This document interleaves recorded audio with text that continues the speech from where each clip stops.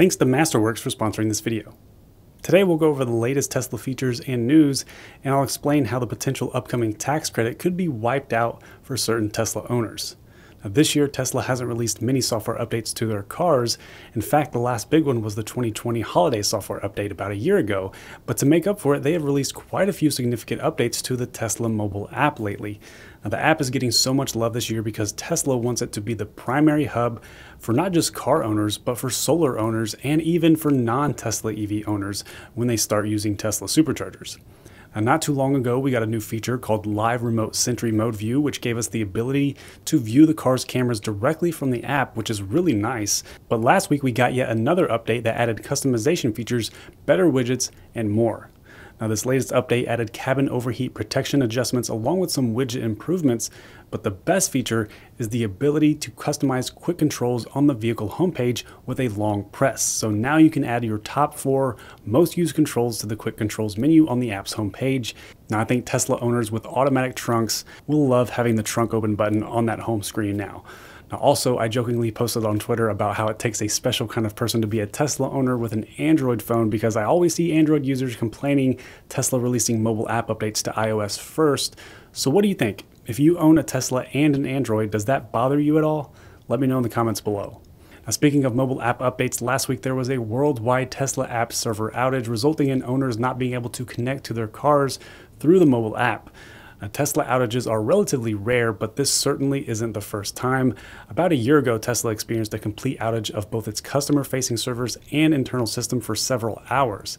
Now, this most recent outage was acknowledged by Elon on Twitter, and it was about 5 hours later when he said, "Should be coming back online now. Looks like we may have accidentally increased verbosity of network traffic. Apologies, we will take measures to ensure this doesn't happen again." Sometimes I take for granted how much I rely on my phone to unlock my car and manage my car from wherever I am, so it goes to show you that although these types of tech features are fantastic when they work, they are definitely inconvenient when they don't work, so it's always important to keep the key card with you as a backup to unlock and lock your Tesla in case the app has issues. Every year, Consumer Reports ask their members whether they'd buy their same car again if given the chance based on different aspects of their car ownership experience. Now, earlier this month, the results of the survey showed that Tesla has 3 out of the top 4 spots of the most satisfying cars, Model 3, Model S, and Model Y respectively. But just a few days later, Consumer Reports released its annual auto reliability brand rankings list, and Tesla was way down near the very bottom of the list, finishing 27th out of 28 total brands, with only Lincoln below it. Now, this year's reliability survey showed that only the Model 3 was rated with average reliability, the highest mark out of all Tesla vehicles. Now, Tesla's other 3 vehicles were considered below average. This might come as a surprise because electric vehicles are usually known for needing less maintenance due to fewer moving parts compared to gas cars. So how did Tesla rank so badly on this list? Well, on its website, Consumer Reports states how it obtains its rankings for reliability. It says, "For reliability, we asked members to note any problems with their vehicles that occurred in the previous 12 months. They are asked to identify problems that they considered serious. We asked them to include problems covered by warranty, but not the ones resulting from accident damage or due solely to recall. Respondents check off problems from a list of trouble areas, ranging from engine and transmission to climate system, brakes, electrical system, and power accessories." Now, as a Model 3 owner myself, I actually did an entire video explaining the total cost of my maintenance and service after 3 years, so watch that if you haven't yet, but none of my repairs have prevented me from actually driving the car safely to get to a destination, and they have all been performed at my location, so it didn't negatively affect my schedule at all. Now, I'd personally rank my Model 3 reliability very high, but I do know that if there's one thing Tesla could stand to invest more time and money into, it would be their service. With the onslaught of Tesla vehicles hitting the road recently and in the near future, providing timely and reliable service will be even more important for Tesla's success and customer satisfaction. Now, the funny thing is that the last 2 brands on the Consumer Reports reliability list were the only 2 brands who had multiple cars on the most satisfying cars list, so that just goes to show you that satisfaction doesn't necessarily rely on reliability too much. Now, I'm a big fan of diversifying my investments, especially now when inflation is a whopping 6.2%, which is probably obvious the way Tesla has increased their prices this year. And with some stocks trading at the highest level since the dot-com bubble, many financial experts are recommending alternative investments such as fine art, which has historically appreciated at 14% a year, and according to this Citibank report, has the lowest correlation to the stock market of any major asset class. And until now, the barrier to entry for investing in paintings was too difficult for the everyday person like you and me, as you need tens of millions of dollars to build a diversified art portfolio, but Masterworks has changed that. Masterworks.io lets you invest in multi-million-dollar paintings from world-famous artists from Picasso to Warhol without breaking the bank. You simply sign up at Masterworks.io and find a painting that you like or think will appreciate in value, then select the number of shares you want to own, and then buy them. And once you're invested in that painting, you can hold long term until it's sold, or if you want access to your money earlier, you can sell shares through the secondary market to someone else. It's a really innovative way to invest in something valuable other than just stocks. It's similar to owning shares in a public company, and their team has 75 years of art buying experience. Now, over 250,000 people have already signed up, and there is a long wait list, but if you click the link in the description below, you can skip the wait list and start your investing journey with Masterworks today. Now, circling back to Tesla service, you might have heard about the recent story of a Tesla customer receiving their car with missing features like the USB-C ports and wireless chargers due to supply chain shortages. Well, luckily, Tesla appears to have started retrofitting USB-C ports and wireless chargers for some of these Model 3s and Model Ys. And one Model 3 owner said his missing USB-C port and wireless chargers have been fixed by Tesla's mobile service, but he had to personally schedule an appointment with Tesla's mobile service to get his car fixed, which some may argue that Tesla should have initiated the retrofit themselves without relying on the customer to notice it and handle it first. Now, in Tesla's defense, the supply chain issues are a global problem that's affecting many companies, but hopefully Tesla tries to handle these types of things a little better going forward. Now, other than service, I think Tesla's next biggest focus should be continuing to build out their supercharger network, and they're doing just that with their first ever supercharger station opening in Alaska. Now, this is a huge milestone because many gas car owners have a big fear of range when it comes to EVs, and they are afraid of not having places to charge.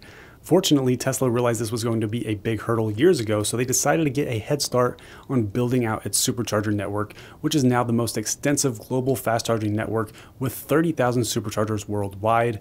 And the new Alaska supercharger is just a 4-stall station, but at least it's a start in that area.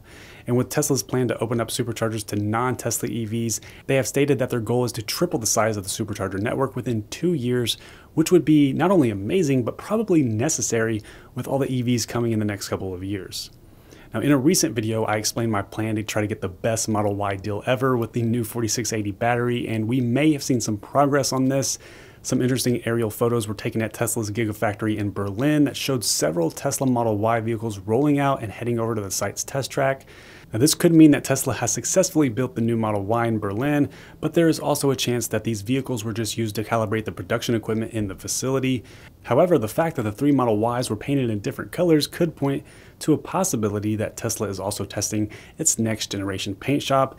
Elon himself said the facility would be Tesla's best paint so far, which is an area that customers have been critical of Tesla in the past.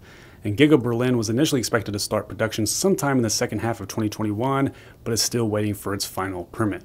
And that brings us to the latest updates on the tax credit as it pertains to Tesla.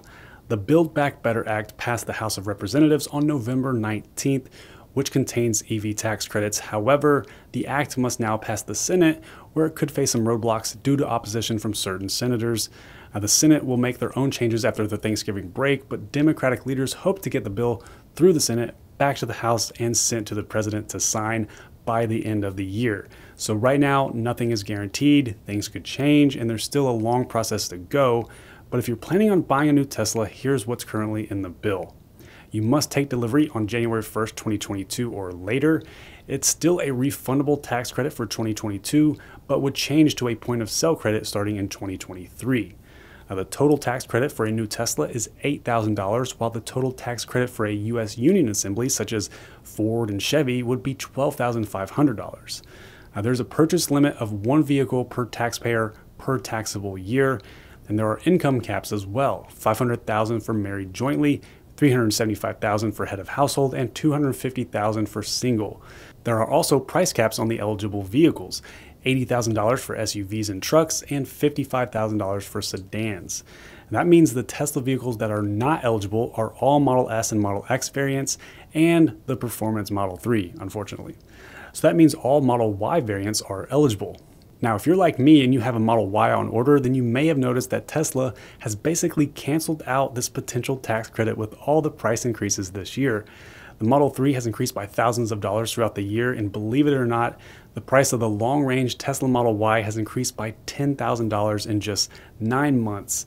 It was $50,000 in February after accounting for the required destination fee, and now that same exact model is more than $60,000. If you were one of the lucky ones to get a $50,000 Model Y earlier this year, congrats, you played it very well. But the people who probably ordered a few months ago may end up getting the best deal since they locked in the price before the latest increases, and they will probably take delivery in 2022 and take advantage of the new tax credit if it gets passed. So some people may be able to get a dual motor Model Y for around $45,000. But like I said, nothing is set in stone. Things could change, so please subscribe to stay up to date on the latest updates to the EV tax credit as they come out. I hope you enjoyed this video. Give it a thumbs up if you did. Thanks so much for watching. My name is Andy. I'll talk to you in the next one.